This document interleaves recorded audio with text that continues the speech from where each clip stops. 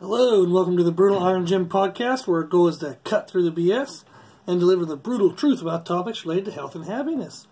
So today's topic is about nutrition, and we're going to discuss as your body changes, your food must change. So, too often in diets, and this is for weight loss and weight gain. So all you people who want to build muscle, don't dismiss this podcast. This is not just for the people who want to get skinny. But as you would do a diet, and again, that's a diet meaning a structured way of eating. So I use the word diet probably more liberally than most people would. When I use the word diet, I'm usually referring to a structured way of eating, not actually just weight loss. So you can actually eat a weight gain diet, a weight gaining diet. That just means, again, a structured way of eating. So when you do a diet, as your body would change, which hopefully it will if your diet is correct, you then have to continue to make modifications on what your diet parameters are.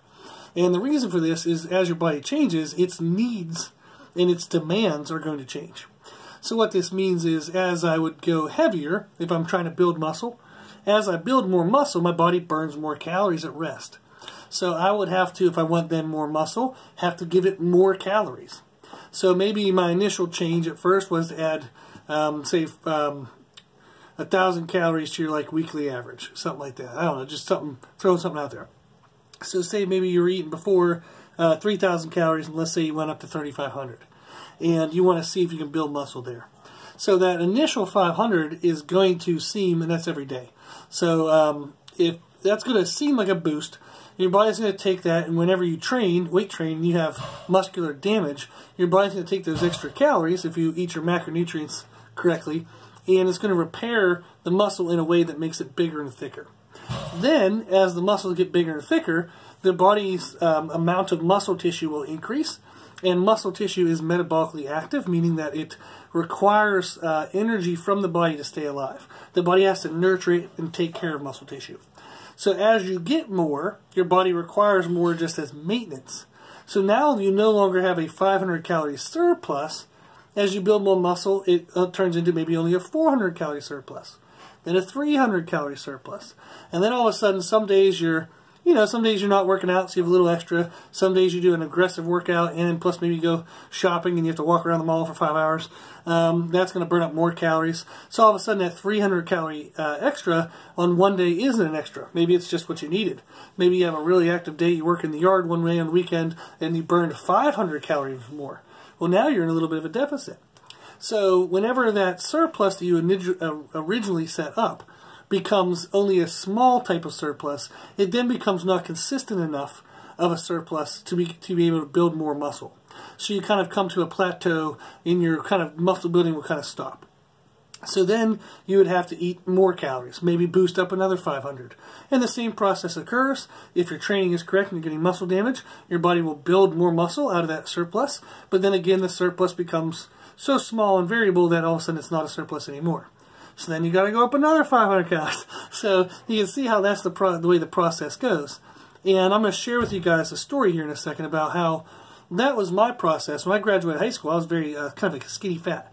I was 6 foot tall, 165 pounds, but you could grab rolls of fat on me. So I was maybe 140 of actually muscle at 6 foot tall. So I was a string bean.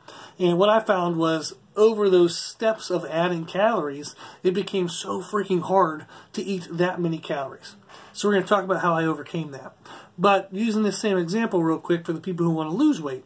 If you reduce your calories, so fat loss comes down to kind of like you either want to burn more calories or eat less calories.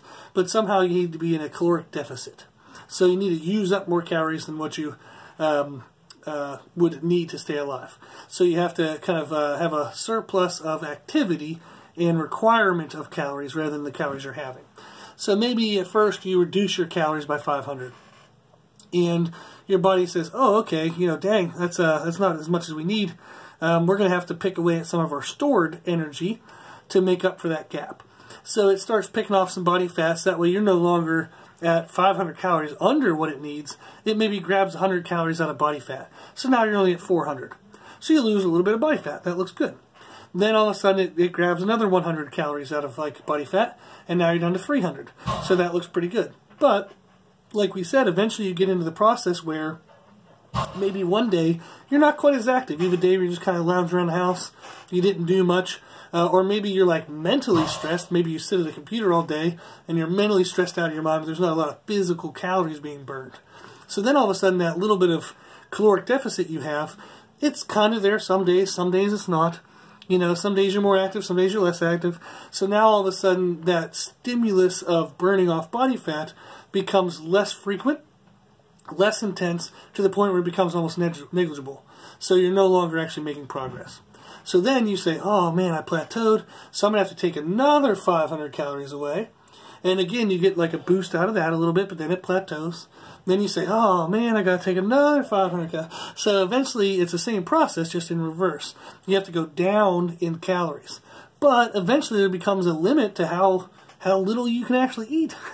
So if you started at, say, a 2,400 calorie average, and now all of a sudden you're down to 1,000 calories, is taking more calories away going to be the best answer? And the answer to that is hell no. So that's where like being physically more active helps. The way in which you change your food helps. So in this example, we're discussing a caloric change, but that's not the only change that you can make to your food to get results. And that's for both weight gain and weight loss. So we did a podcast in the past, podcast number 41, called Diet Right, What Matters Most. And we discussed the components of a healthy diet. And again, this is a diet, so the word diet, and it refers to either weight gaining diet or weight loss diet. So just a structured way of eating. We know that the most important component, the most impactful component is calories. So that's why we talk about that in our example, is you would either add calories or reduce calories if you want to make a change. But what happens if you've maximized the calories that you can eat and you can no longer change that component? Or you've taken away as many calories as you can withstand and you no longer can change that component. So the second most important component is macronutrient percentages. So we know in our foods we have fat, carbs, and proteins. So you want to make sure that you're eating the right amount of proteins, the right amount of carbs, and the right amount of fats. If you're not eating the right amount of those nutrients, then the effect that you're getting out of the amount of calories you're having now is not maximized. So rather than reducing or adding more calories, you might want to change that one component, that macronutrient percentage. Change that component to be maximized first, and you can get more results out of the calories you're already having. Okay? The third component we have is meal timing, and that means am I matching my intake to my outtake? So am I eating the calories when I'm burning the calories? And that's a significant thing that a lot of people don't address. So, and that's the third most important, and that's definitely something that if you're not maximizing that component, you're not maximizing the results out of the calories that you're already having. So before you make a caloric change, you want to look at this component first, and that's meal timing. Then it goes down further and it talks about macronutrient quality, and then there's like just kind of a mixed-matched category of like supplements and whatnot.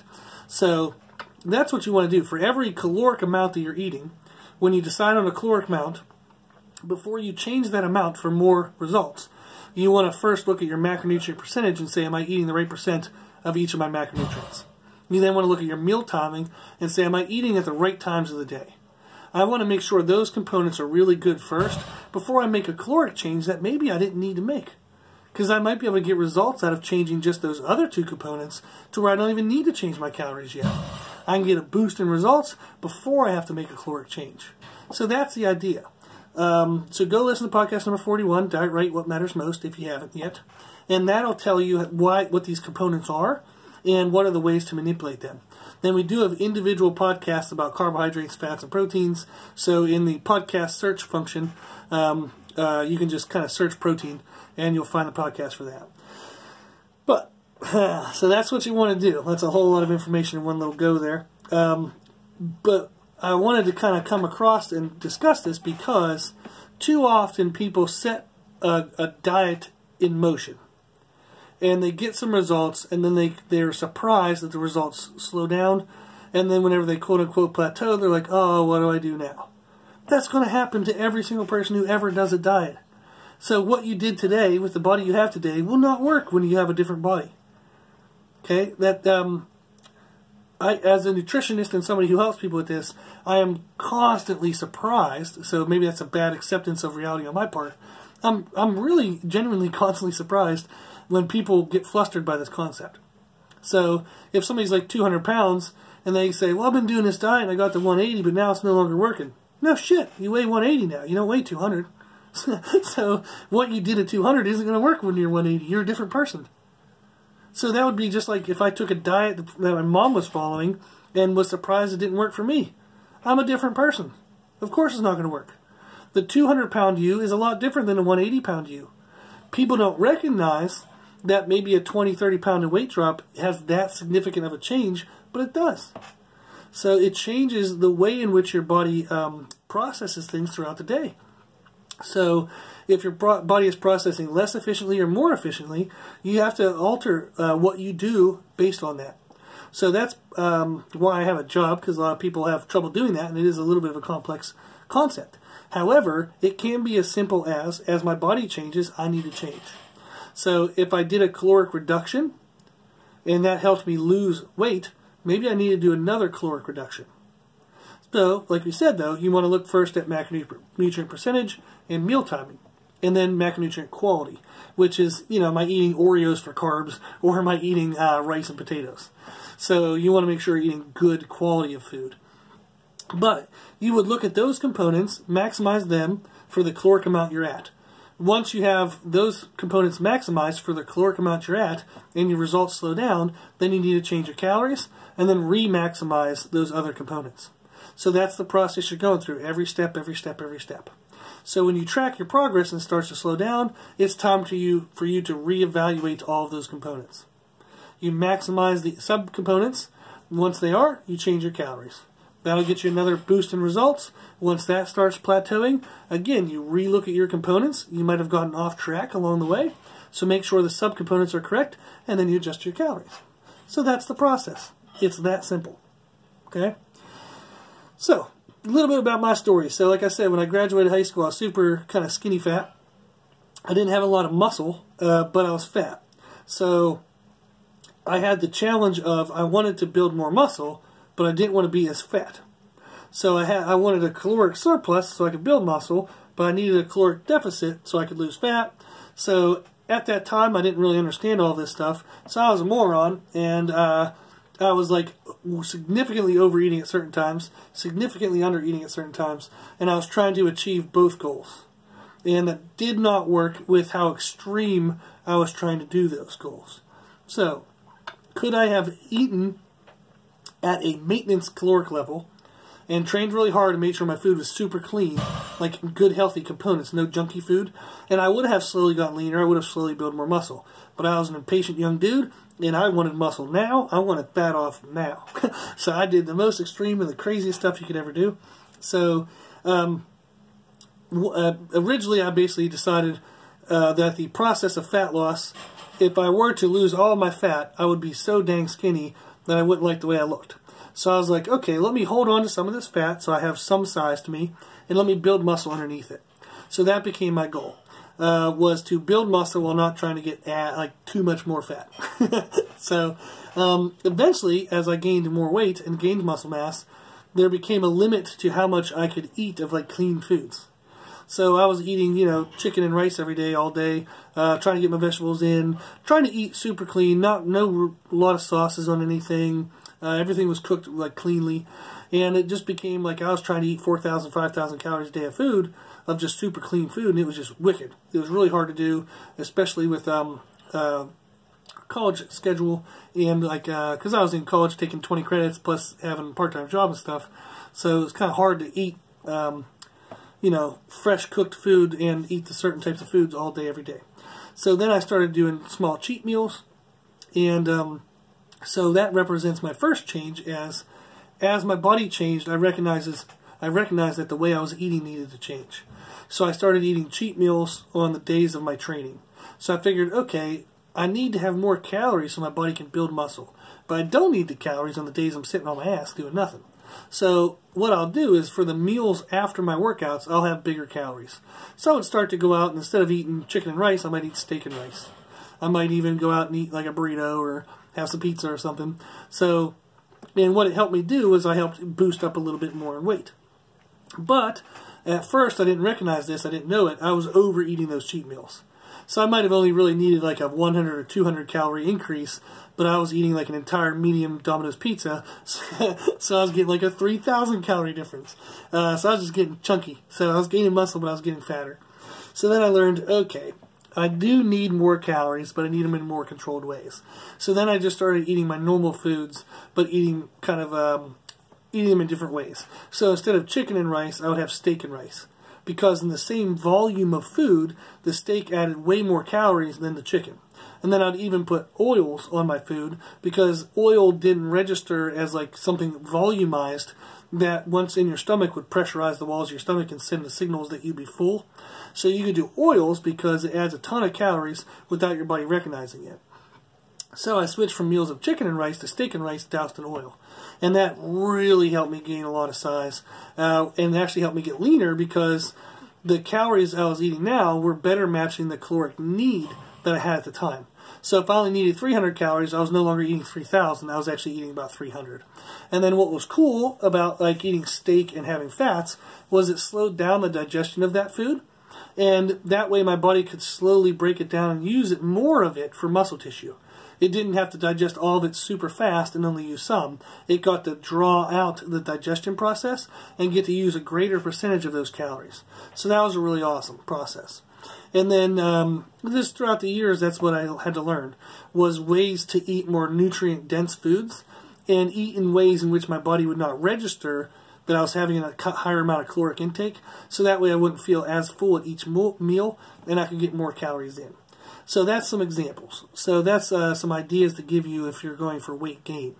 Then weight loss, it's the same process like we said. Is you have to do a caloric reduction usually initially, or just clean up the way you're eating.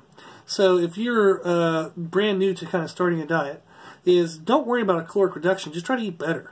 So we talked about those components is don't change your calories, just try to clean up your macronutrient percentage, make sure you're eating the right amount of carbs, fats, and proteins, make sure you're eating a meal timing that better matches your activity level, and then make sure you're eating clean, healthy foods, so like we said, rice and potatoes rather than Oreos. So if you change those subcomponents, you don't even have to change calories and you're going to get results first. So that's actually the best way to do it, because before you make a caloric change, which is going to start changing your metabolism, you can make a change to those subsections, and that's going to get you better results before you mess up your metabolism by reducing calories. So that's what I wanted to get across in this podcast, was the idea that what you did at the initial start of your diet is not going to magically work forever. So as your body changes, you will have to change. It just kind of makes sense, right? So we have to continue to learn, which is what you're doing by listening to this podcast, is you're trying to learn how to do so better. How can I make these changes in a correct way so that way I can get the best results out of my efforts? And that's what I'm telling you. That's the secrets we're dropping here, is that you need to go listen to podcast number 41, learn the components and the significance of them in a diet, and then start to manipulate those components other than just calories. There's more to diets than just calories. Manipulate those subcomponents along with manipulating your calories. And that's going to get you your best results. Okay? Then, we haven't even talked about the way you're exercising, or if you're exercising at all, but that's a huge component as well. So just go a couple podcasts back to podcast number 186, and it's titled Change Your Food or Change Your Training. And that'll also help you understand that in this podcast, we're talking about what type of caloric changes to make if you're going to make your changes to your calories. I mean, your food. But there's a whole nother area of changing your exercise. And you can change your exercise in a different way, so that way maybe you don't have to change your calories yet to get better results. So go listen to podcast number 186, Change Your Food or Change Your Training. And if you think you have to change your food, then add the knowledge of this podcast to that, so that way you can make the best and the correct changes to your food. Cool. Whew. So hopefully that was helpful. I think that was me talking way too fast. But hopefully there was some decent retention out of all that rambling, and hopefully it made sense. So if you're trying this stuff and you're struggling, reach out to us at brutalirongym@gmail.com and we'll help you out. Okay? So we'll ask some questions, we'll get some feedback from you, and make sure that you kind of can make these changes in a better way. So if you're getting flustered, but you truly, truly want to make progress, and you're just like getting, like I said, flustered and it's kind of overwhelmed, shoot us an email, we'll help you out. Okay? Again, the email is brutalirongym@gmail.com. Cool. So, hopefully you like this information, and if you do, you can find more from us on Instagram, Facebook, and Twitter at Brutal Iron Gym. And if you like the podcast, you can sign up to become a patron of the podcast by donating $10 or more a month, and that helps keep the podcast going, so thank you if you do. And then also, for your $10, you are able to pick online training programming. So that's often what a lot of people like or need or want, is what to do when they're in the gym or what to do at home when you want to work out. So for your $10 donation, we're going to give you some programs. It can be for any goal: strength, aesthetics, overall health, like we said, training at home, training at a gym, anything. Just tell us what your goal is, and we'll send you out a program for it every single month for your donation. It'll be a new program, has progressions in the exercises, it even has video descriptions of the exercises, somebody showing you how to do them. Okay? So it's super duper helpful, just $10 a month. If you do want to become a patron, you can do so directly on the Podbean app. You can send us an email or do a Google search for Become a Patron Brutal Iron Gym Podcast. Cool. Now, if you like the podcast, please share it with family and friends, so the more people we help, the happier the world will be. And if you have any questions, feedback, or suggestions, we'd love to hear from you. So this podcast is for you. We want to make sure that we're talking about what you want to learn about. Okay, so let us know. Our email is brutalironGym@gmail.com. As always, I hope this was helpful, and thank you for listening.